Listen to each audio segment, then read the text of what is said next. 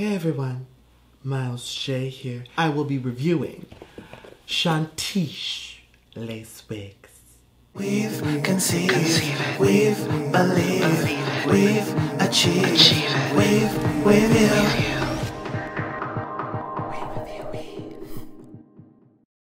Who is CHANTICHE lace wigs?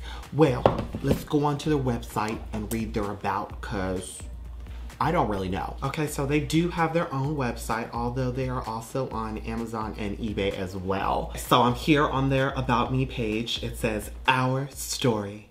In France, many years ago, lived a beautiful young girl who worked as a maid for the mayor of a great city.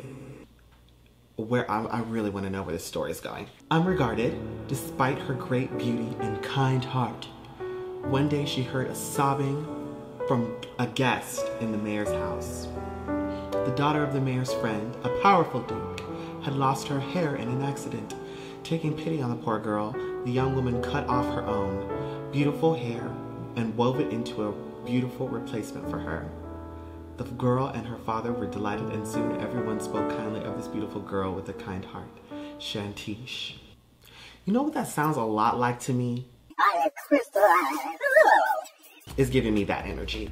But it's a good story. Like, I was like, okay. Now on to what is in this box. We have got a wig cap, a bag and net for the wig storage, eyelashes. Now let me show you what she looks like. Oh, yes. Oh, my goodness. Oh, yes. I don't want any of the lace to show, but yet she persists. And this is how I styled her. What do we think? We did a little something, not too crazy. And this is new. This is very new. I've never done this little braid thing before. I figured, why not show you the deep parting space in this wig? Which is actually one of the bang up points that I'll get to, but we'll do that later. But now let's focus on how I styled this wig. Whee! This is a lace front wig. We have one big comb in the back. I love it when they have this.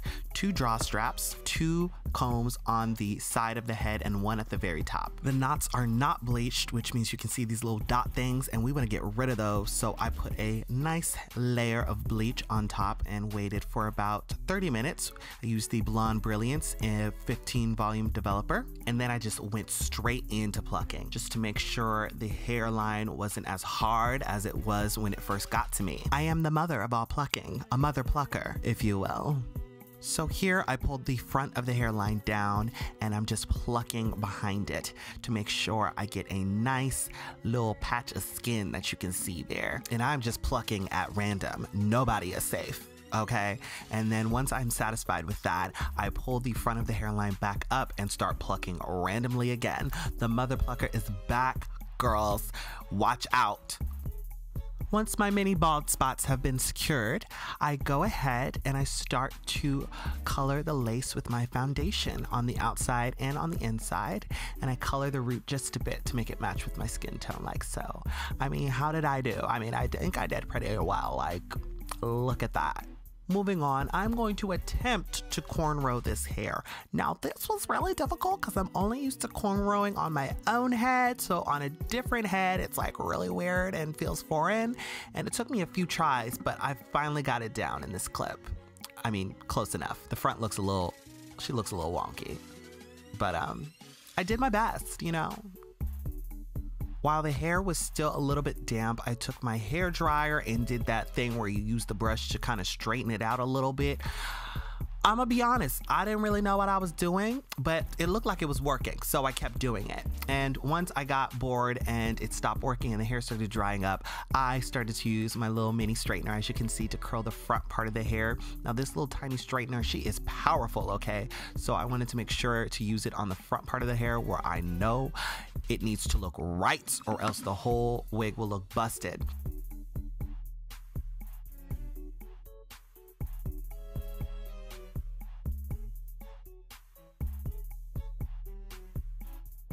And then I attempted to use the brush on the back of the hair to at least get it to straighten out a little bit more before I put the curling iron on it, because I just didn't have the energy or the time to straighten this whole wig. No ma'am. But I was gonna try and straighten those roots because I know what it looks like to have a kinky root and straight hair on the bottom. So I went back in and tried to straighten the roots as much as I possibly could. And unfortunately, I still ended up with kinky roots, so I moved on. And now I'm just going straight in with a curling iron and just curling this hair. And I'm using the method where I just bring the iron down on the hair while pulling it as straight as possible to kind of straighten it out before I curl it.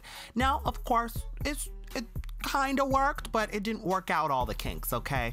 I was just making sure that the hair looked cute curled, okay? But it did a good enough job, as you can see. You can tell I really wasn't trying to go for perfection here with this wig. It was more me just playing around with it, seeing what she could do, seeing how I could style her, because I've never experimented with yaki hair with this kind of texture. Which begs the question to me, what kind of yaki hair have I been getting? Because, like, I feel like I've been missing out this whole time, or I've been getting horse hair. So which is it? Apple Care, hello? Now I'm just setting those curls with my Got To Be hairspray, just using a light spritz all over because I do not want to crystallize the hair. But I also want to lay down all these frizzy flyaways because she is on the frizzier side. And this is the finished look on the first day that I wore it. I don't know if y'all noticed, but my scalp is orange, and that is because I didn't tone the bleach knots. I just used a little bit of eyeshadow to try to fix that afterwards. But yeah, this is the finished look. So let's just get straight into my thoughts about this hair. It most resembles what my natural hair would be like if I permed it and straightened it. It's exactly that. And then even after I wet it, it would still resemble that because it doesn't completely curl up. It's got waves, as you can see. There's some kinks in here. The tracks in this wig are really close together, which is excellent. And the hair is split. Can you see the tracks at all? Because if you can't, that's a really, really good sign. And that means I don't have to worry about it. And I don't ever want to have to worry about that when I wear a wig. Ever. So I feel like I don't really have to worry about the tracks showing in the back, which is excellent. As far as how this wig fits my head, this wig is 23 inches, I believe, or 22. It feels like 22 because it doesn't fit around my head quite as well as I would want it to. I would probably pull this down a little bit more if I could, but this height is decent. And I kind of had to not use the long comb in the back because it doesn't fit on my head. So right now it's just sitting on top of my wig cap, and the back of the wig cap is just out. So no high ponytail today, girlies. I'm really glad you can dye this hair. I'm really glad you can bleach this hair. I was talking with the representative from the wig company, and they said, like, well, what you want to do is not necessarily what you're gonna do. I was basically like, I'm going to dye this wig. Like, she tried to stop me. People at home, I'm sure you trying to stop me, but like, girl, I'm killing this hair. Like, it's happening. She's already dead. Like, what more is left to lose, okay? I need to experiment in order to learn. So we're learning something today. We're learning how to play, bleach, and successfully color kinky hair, or in this case, yaki hair. So this wig is 18 inches in the color number 2, and the density is 130%.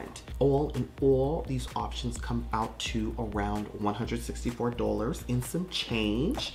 So this wig is a bit on the pricier side. It's probably one of the more affordable wigs, unless you're getting a bob. It's probably because you get 18 inches of hair. That's the main factor for most high prices of wigs, that and the wig cap construction. So make sure to keep that in mind when you are making your purchase, or if you decide to make a wig purchase. So I'm gonna give this 4 out of 5 punk Asian girls with purple highlights, because this wig doesn't fit all the way around my dome comfortably. It rides up a little bit in the back, and if I try to pull it back, it's too far back on the front, but it fits well enough to where I can glue the front part down and look decent. On the plus side, the hair quality is excellent. It goes from kinky to straight, from straight to kinky. It took the bleach really well, which is super important bleaching hair. Like, it looks just as shimmery and shiny and healthy as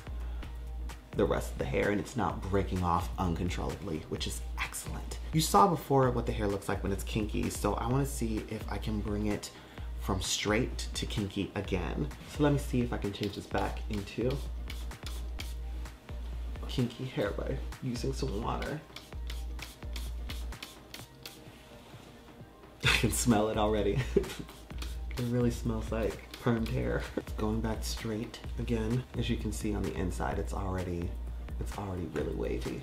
So this side is now soaking wet.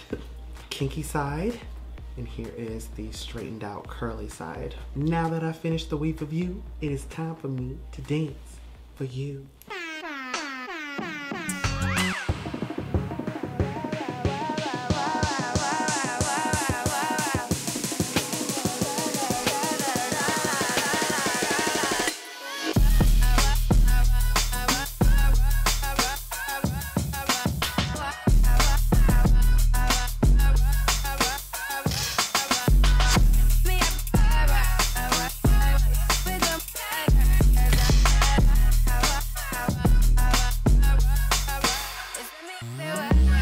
So thank you guys so much for watching, and until next time, it's been me, Miles J, and I will see you guys all later. Deuce, deuce.